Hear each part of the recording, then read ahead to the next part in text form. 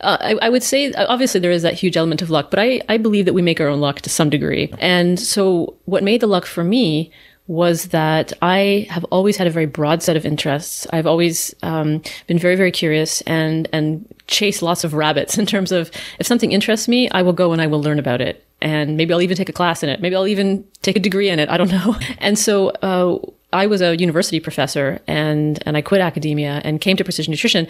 And not only did I have this academic background, but I had started in a much different place than I finished. So I had this, again, broad range of interests, broad range of expertise, all the skills that come with being an academic. And so I was able to use all of these skills at some point, and I continue to do so, and I continue to gather new skills. It's been 10 years. And so, I mean, luck comes to people who hustle and make it happen. And I don't just mean push to get things done or try to achieve goals, but make yourself lucky, right? If you have 5 interests, there's a good chance that you'll find connections in more areas than if you have one interest. I mean, it's almost like a numbers game in a way. So I think for us as a collective and me personally, having diverse interests and being very curious about the world and always working to learn and improve my skills, it's all paid off because there are very few skills that I have never used. Like, it's amazing what comes in handy. When I started my undergrad, I was in fine arts, visual arts, and film. And that translates into talking to designers about how should our website look. It translates into creating curriculum materials. It translates into even something as stupid as creating nice PowerPoints. I think if you ask almost any quote unquote productive person, they will tell you that they're not that productive. It doesn't feel that way. For me, one of the biggest changes, helpful changes, was coming to terms with myself. And this is true. I mean, I talked before about how our eating programs work and that they're reality based. But coming to terms with myself and how I need to work, what I require to be my best self, was essential.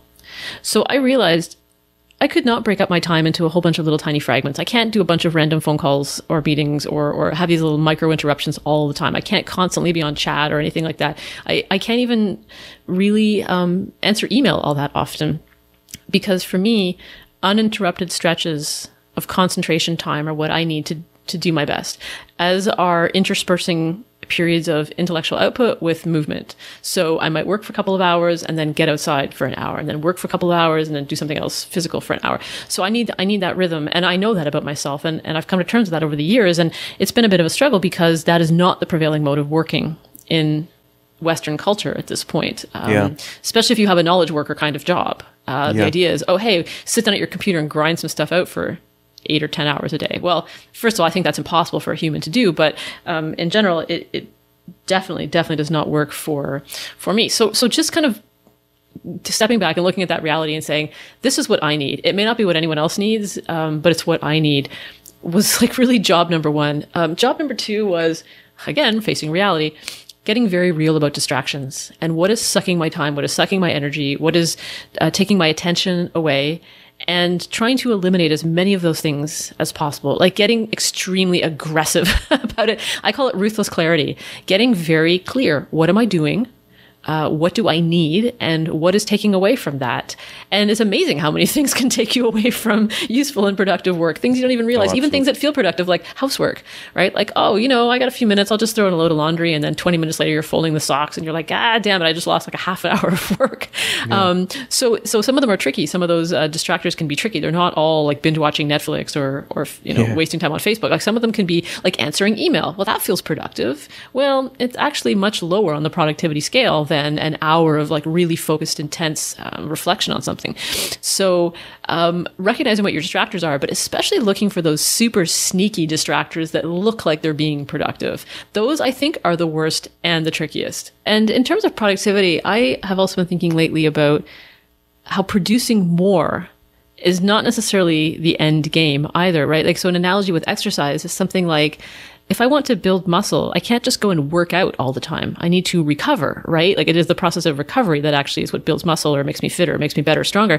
So I think in North American culture in particular, we're obsessed with productivity. We're obsessed with output, but you need to have input. Like I can't just spend out of my bank account without making some money to put in there. And the same thing, I can't produce. I can't create without incubation. It just doesn't work that way. So I think it's also easy to get caught up in like thinking that producing more is always better and not asking yourself, okay, what has to be going in to the cognitive or psychological or life bank account in order for me to be making those withdrawals.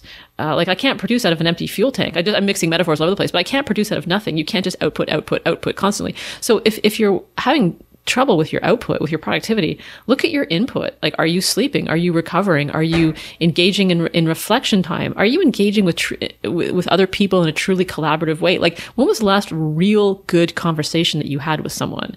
That's a great question, because that's one place where ideas definitely come from, but you have to be doing it either face to face or like this, in some kind of real time way.